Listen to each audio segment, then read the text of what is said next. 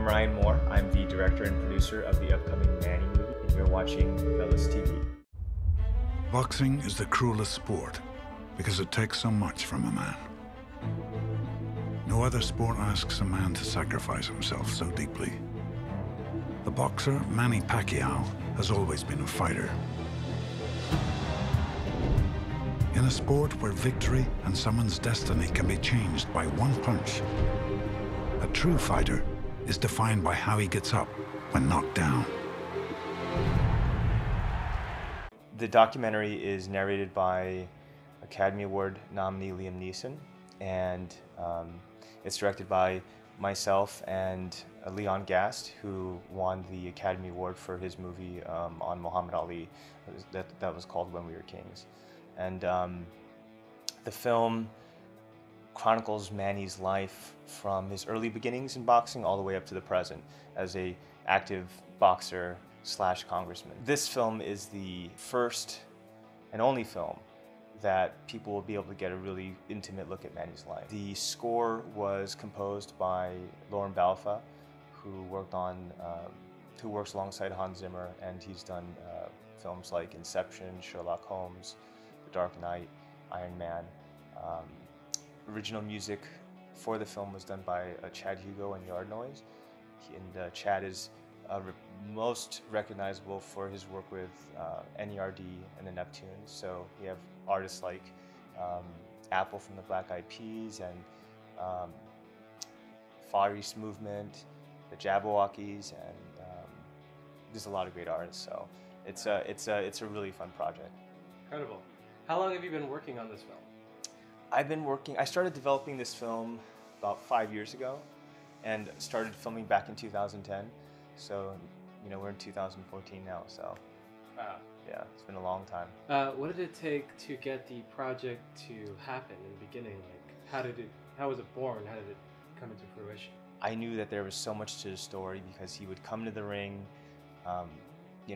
his opponent would walk in, just completely stone cold faced, and Manny would come in smiling, waving his hands at everyone, kind of, didn't even know it didn't even appear like he was going to war. And then he would kneel down and pray with his head against the corner post. And I thought, wow, this is an interesting person, this guy. And after he completely kicks their ass, he goes and he kind of checks on them after the fight, completely compassionate. So I thought, wow, this guy must have an incredible story. And that was years and years ago when I first saw him fight. And then, by chance, I got to meet him through my friends and family who were doing some charity work with him. And then it just kind of took off from there. I got to learn more about his life and him, and I realized that, his story had to be shared. I don't think that anyone in history has lived a life like he has. Just to kind of paint a picture, the night of a fight, the entire country comes to a standstill. So over 100 million people literally stop what they're doing and they watch him fight. Wow. There's no traffic in the streets. There's no crime. The rebels in the army stop fighting, and everyone is just glued to him fighting. He's literally like a symbol of hope to them. So you can imagine, after a fight, during fights, when he's in Congress, just being with him all that time and being in public with him and seeing people swarm him left and right. It's like, I've never seen anything like it. Wow. And even here, going around with him here in the States, like, it's unreal. And I think that people respond to him because of his story, because of the fact that he symbolizes what's possible, coming from nothing, from abject poverty, and then, becoming one of the highest paid athletes of all time, and then becoming a singer and an actor and a congressman and being on the cover of Time Magazine. And, he still holds the Guinness World Record for the most titles in weight divisions. So 8 world titles in 8 weight divisions. No one's ever done that before. One of the things I found very interesting about him is he does everything the same. He's a creature of routine. And I've never seen anything like it. It's like clockwork for him. 8 weeks before a fight, he'll start training in the Philippines, and 4 weeks before, he'll come here. He eats every day about 7,000 calories. He burns about 5,000. And he eats at the same time every day. He rests at the same time. Does 1,000 sit-ups a day, 1,000 to 2,000 sit-ups a day. I forget how many miles he runs, but he jump ropes for like an hour. He does everything routine, like it's on the mark. He does everything the same. Leading up to a fight, he leaves every Monday from the same place at the same time for the most part. He goes to the same gas station to gas up. He rides the first SUV he ever bought here in the States, even though it's not the nicest vehicle. He just likes to keep things the same. So he'll drive into Vegas. He won't fly. He drives in, same time, and he does everything literally the same. And I think the reason why he does it is because it's like clockwork. No matter who the opponent is, no matter who he's facing, it's all the same. It's all the same to him. So he grounds himself that way, you know. And I found that really interesting to see how he keeps everything so repetitive but disciplined. You know, he does everything exactly the same. It's so interesting to see. What I found really interesting in the Philippines was having talked to a lot of his team and kind of seeing how generous he is.